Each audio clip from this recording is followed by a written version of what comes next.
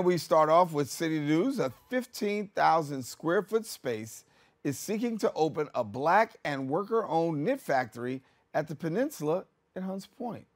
Our Bronx Net reporter Sanji Lopez has the details. This 15,000 square foot space is empty now, but soon it'll be home to a Black-owned and worker-owned knit factory, Katy, New York. I was a former dancer, and we started making dancewear. That was our, and it is still is. That was our original mission. And I wanted to build a new state-of-the-art manufacturing facility, which is what we're doing here in Hunts Point. This wouldn't be the first time Katy, New York operated in the Bronx. The business opened a factory in the borough back in 1987. This new factory will be located at the Peninsula, a new development atop the former grounds of Spofford Avenue Juvenile Center in Hunts Point. Co-owner David Lee hopes this will bring a new era of development without displacement, environmental sustainability, and community wealth building. I felt very strongly about community ownership, having a stake in the community, having a real place in the Bronx. We've been in the Bronx for over 40 years, and I thought that part of it was important.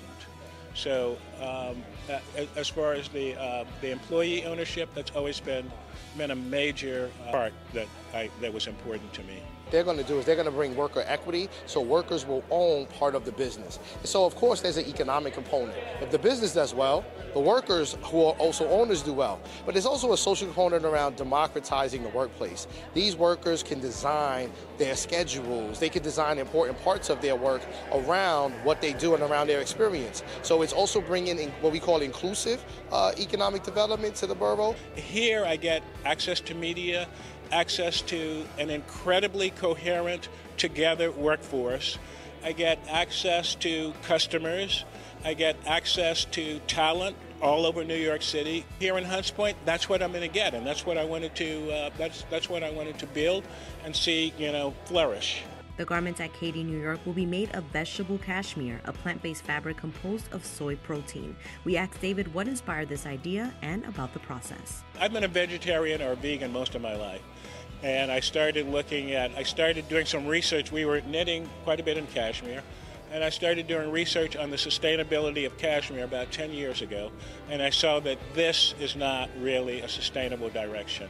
And I started thinking, well, why don't you think about an alternative? What would happen, what it would look like if we were the leader in upcycling plant-based waste into new fibers, and if all of that happened in Hunts Point and here in the Bronx. And that's kind of what we plan to build here in this location, in addition to advanced manufacturing and making this the home base for KD. So there's a social good from thinking about sustainability in fashion, but there's also a workforce and an economic development component around bringing those type of jobs. So when that type of manufacturing comes back to a place like the Bronx, it is our responsibility to support it and also to think about amplifying it. Katy, New York seeks to provide up to 92 jobs by the year 2024, operating on a worker-owned model. They hope to become a leader in upcycling plant-based waste into new fibers locally here in the Bronx. Reporting for BronxNet, Sanji Lopez. And thank you, Sanji. In other news, Montefiore Melodies hosts a group session for stroke-recovering patients to help improve speech by singing holiday hits. Our BronxNet reporter, Carrie Moody, has the story. We are here at Montefiore's Moses campus. We are joining Montefiore Melodies. This singing group uses the technique of singing to help patients recover from strokes and other neurological disorders. We're here today to celebrate the holidays, of course, and bring together some of our patients who have suffered neurological insults in the hope of singing together as a group, as a choir, to improve their expressive language and their communication. Ricardo is a resident for physical medicine rehab who was a doctor in Colombia for 8 years. But here's a little fun fact. He is also a trained opera singer.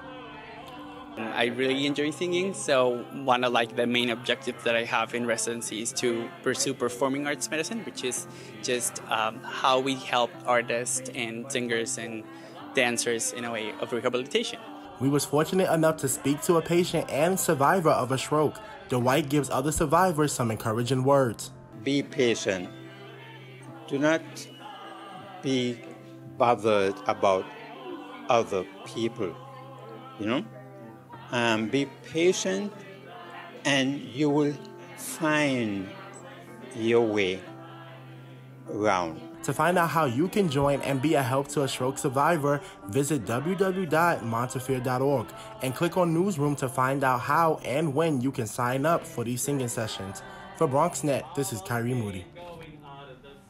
And thank you, Carrie. That's all the time we have for our Bronx updates. We are taking a quick break, but we'll have more open when we return.